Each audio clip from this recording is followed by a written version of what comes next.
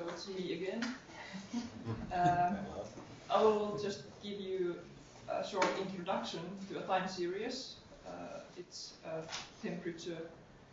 annual temperature time series, and then Santtu Mikkonen will continue with the statistical analysis of the time series, and especially the trend analysis, and in what comes to climate change and its detection. So this is the time series that we are now talking about. It's the annual mean temperature of Finland. This is the longest that we can have. It starts from the mid-19th century. And so in this figure you can see the annual values and then the smoothed curve. And these envelopes around the smoothed curve, they represent uncertainties due to different issues. The blue envelopes, they are related to the limited station network, because in the mid-1800 we didn't have that many weather stations, so it is a bit uncertain to calculate the mean temperature of Finland. And the yellow envelopes, they are related to the homogenization adjustments that have been made for the weather observations and the mean monthly temperatures. So this data series is based on gridded data. And so we have done gridded monthly mean temperatures starting from 1847. And in the beginning we had only 6 stations. They are marked red in this map. 3 of them are Finland, and then we have used also stations outside Finnish borders from Norway, Sweden and Russia. And we have used homogenized monthly mean temperatures so that issues concerning with the station relocations or instrument changes or changes in the observing practices, they are not, or they should be taken care of already. And then the mean temperature comes, Finland's mean temperature is the average over all the grid points. And we are using 10 kilometers resolution, so it's average over almost 4,000 grid points. And in this smaller figure you can see the number of observation stations in time. So in the beginning there are only very few of them, less than 10.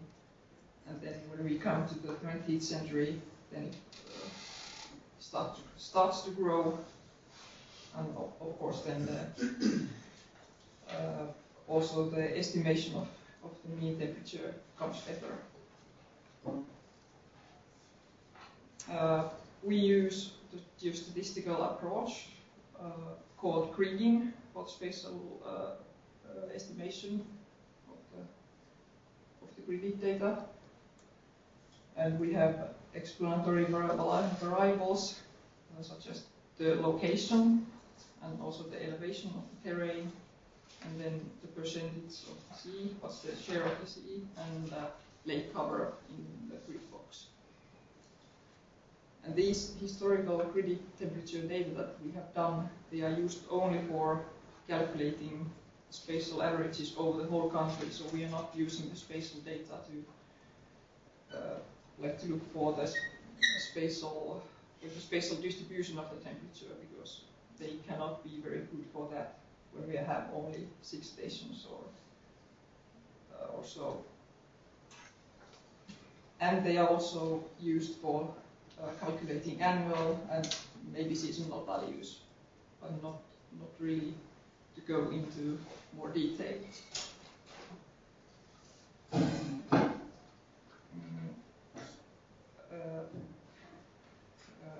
When calculating only with six stations and with limited station network, the mean temperature of Finland is not, of course, as good as it comes when we have more stations.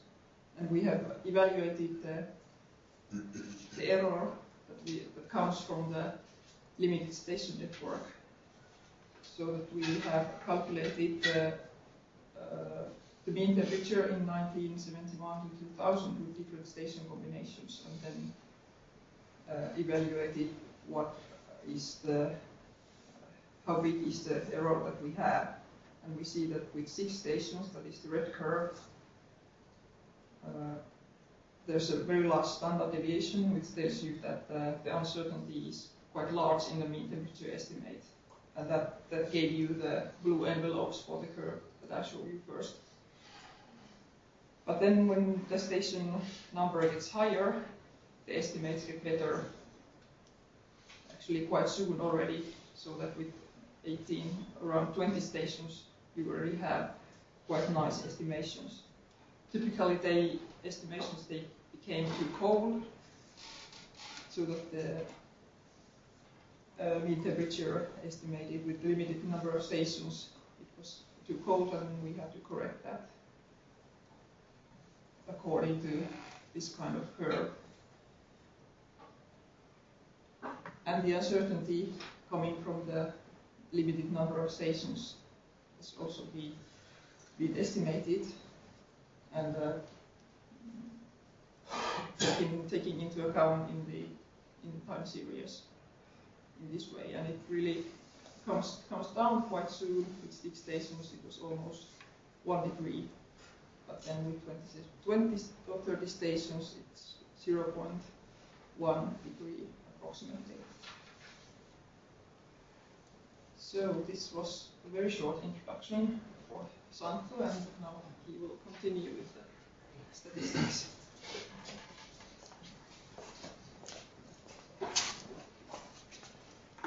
Hi everyone, I'm Hanna Mäkelä. I'm from University of Finland, and this is actually a title of a manuscript which is now in revision, has been for a while, which I've made with these people from the FMI. Right. So, the aim of the study was to detect the changes in the mean temperature in Finland between these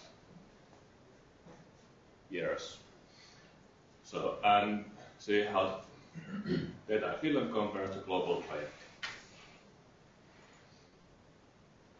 So, the global temperature has been increasing about 12.8 degrees between the same time period, and it is said to be caused by human activity.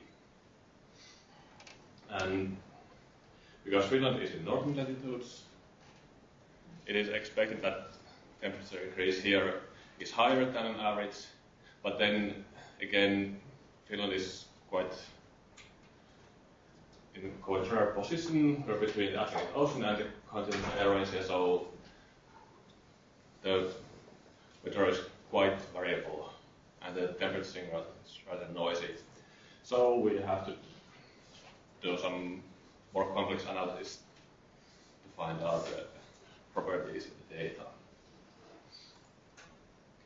And this is actually the same time series Hanna already showed.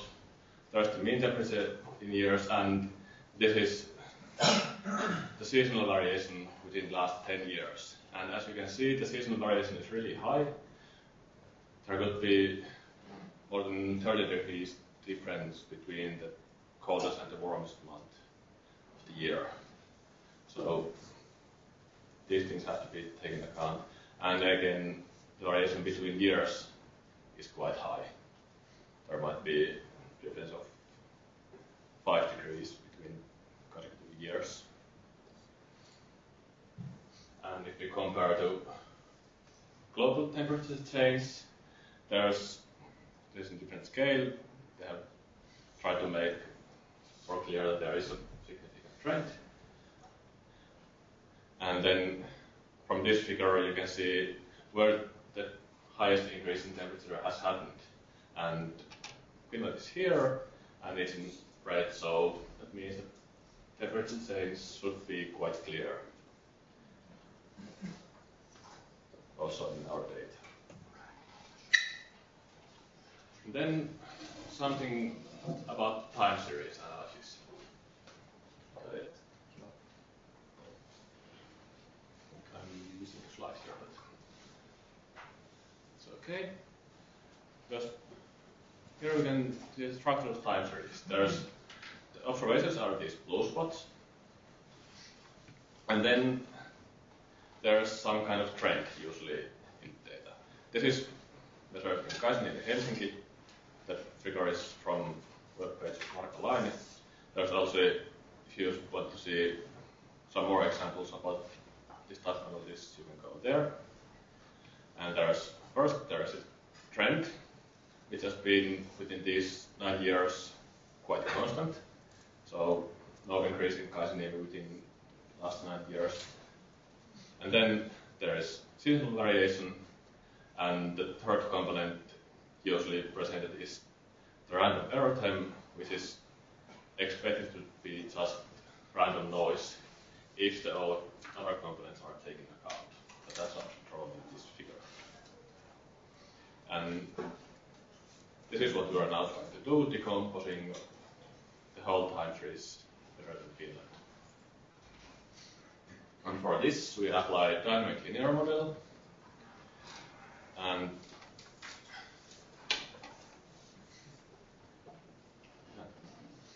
we didn't have any expectations what kind of trend we will have in the data, or do we have any kind of trend. But the model is able to estimate all the components at the same time, so there is no cumulative error in that, and the model structure gives quite simple decomposition of the variability in the data. But the method, so with this, you can detect and quantify the trends, but with this approach, with this simplest approach we used here, we can't say what's the causal effect. So what has caused a possible change in temperature. We could do that if we had more data, for example, greenhouse gas data or something like that, which we could add to the model, and then we could test if there's some significant effect. But now we had only this temperature time series. And the analysis is not limited by some assumptions used in classical time series analysis like area models and others like that. So this name dynamic linear model comes that the model is basically linear and at each time point. So it's linear regression where this all coefficient can depend on time. So in each point it's linear, but in the whole time series it might look not so linear or any kind actually. And these are so-called state-space models that assume there is some unknown state of the system and the observations are images of that state. I'm not going into details on this. We have like 10 minutes left, so I'm trying to get the results before the time ends. So, but then the temperature series, like many other climbing time series, have some long-range dependencies, cycles like seasonality, and these all can be taken account with the same model.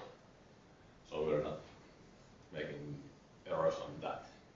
And also we could add some external components, shocks like volcano eruptions or something like that, and take account their effect also. And this is the equational form of the model. There's observation at time point t, and there's the components are at mean level, seasonal component, some autoregressive component, let's take account the autoregressive, and then the error term. So quite simple model for not so simple data. So we had almost 2,000 monthly observations where we fit the model, and we took account the seasonal variation with this dummy type seasonal component, so each month has its own estimate for variation.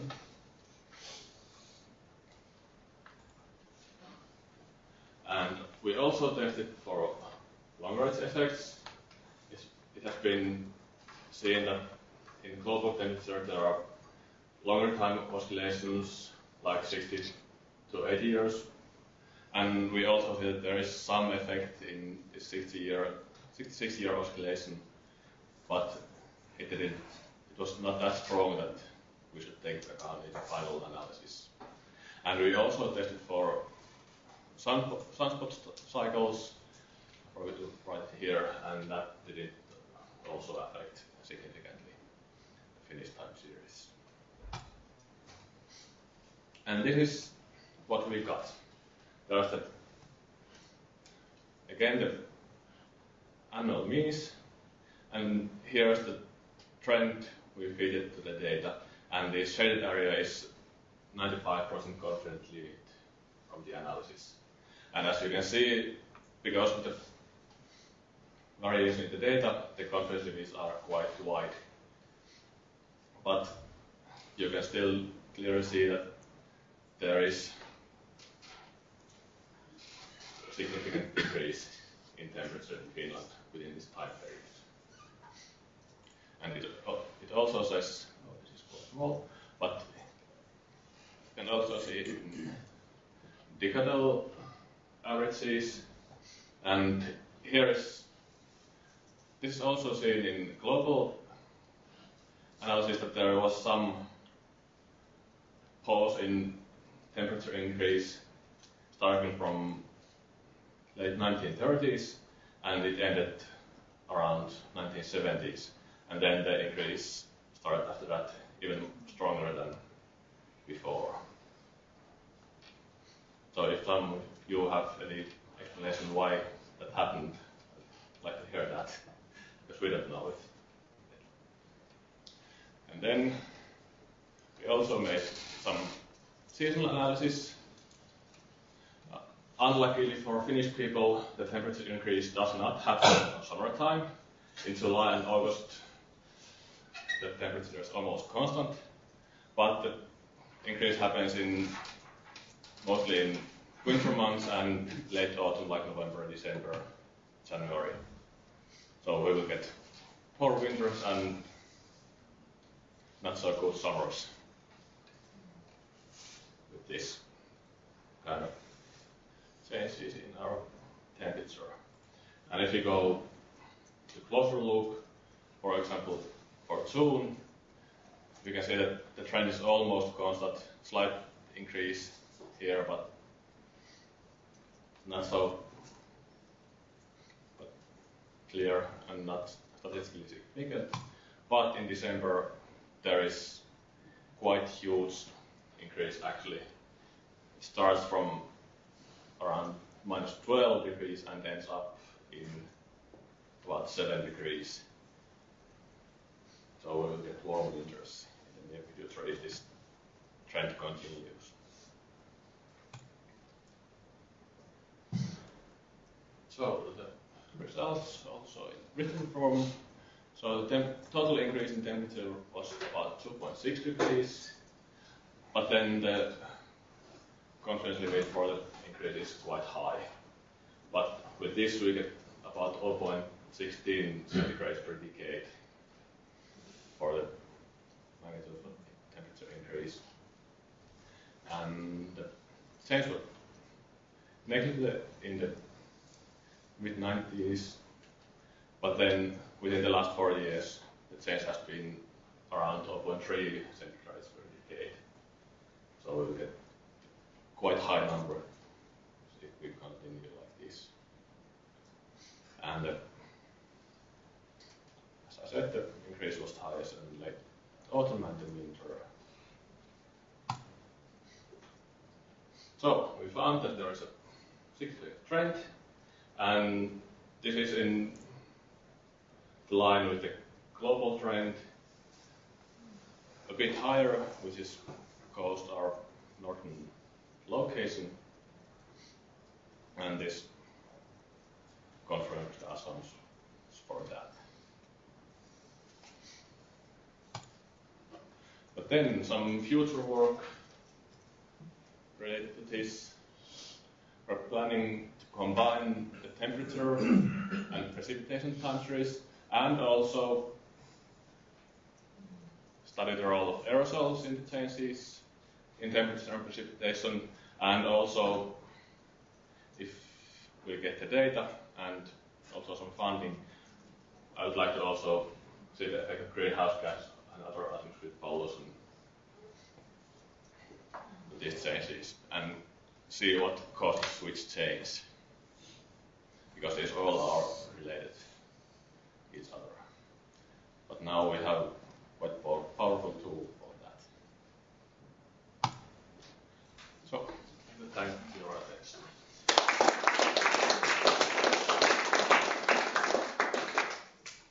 Thank you. Exactly on time.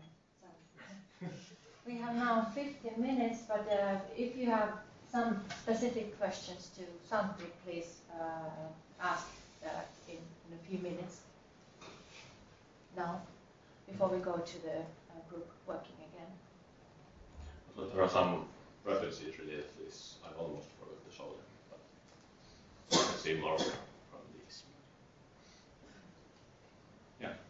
A very obvious question is that could you use your model to predict the temperature in the next coming decades, which are relevant for most applications, and the greenhouse forcing is not contributing that much? Well, we can make predictions, but I'm not sure how reliable they are. We need some additional data to confirm the predictions. So if we can relate some other variables like greenhouse gases or other pollution to this temperature data, then we can make the prediction better. If we can also always continue the trend line and make some bigger confidence limit for that, but that's a quite good way to do it. Yeah. So now, did you look at minimum and maximum temperature? That would be more important for permafrost and glaciers. Yeah, that's true. We're also thinking about that, but this study we used only mean temperatures, but it would definitely be worth looking also minimums and maximums. And as you know, this projected future warming during the next few decades is about the same as what you have found during the past few decades, even based on kind of modeling.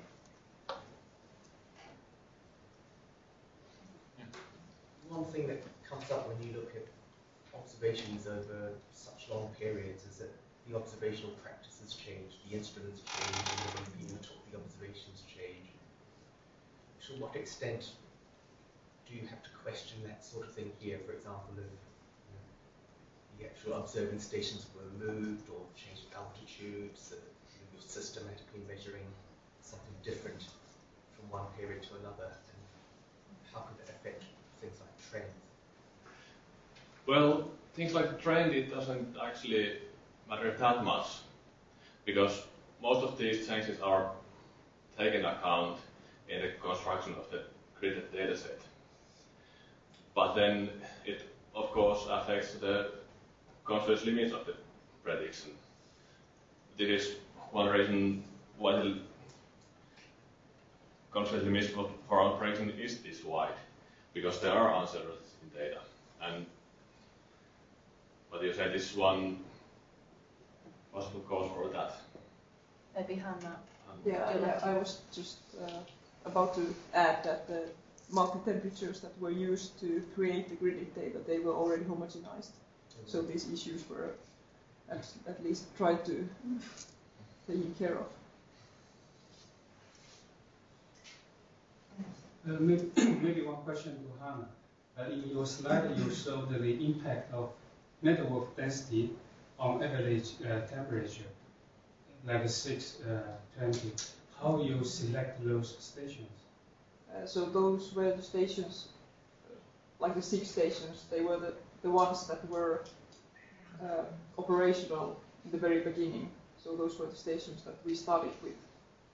And then for evaluating the bias that comes from such a low number of stations, we calculated the mean temperatures with that station combination and then compared to the one that had been calculated with a lot of stations. So the station combinations, they came from the history. So they were the combinations that were there. And then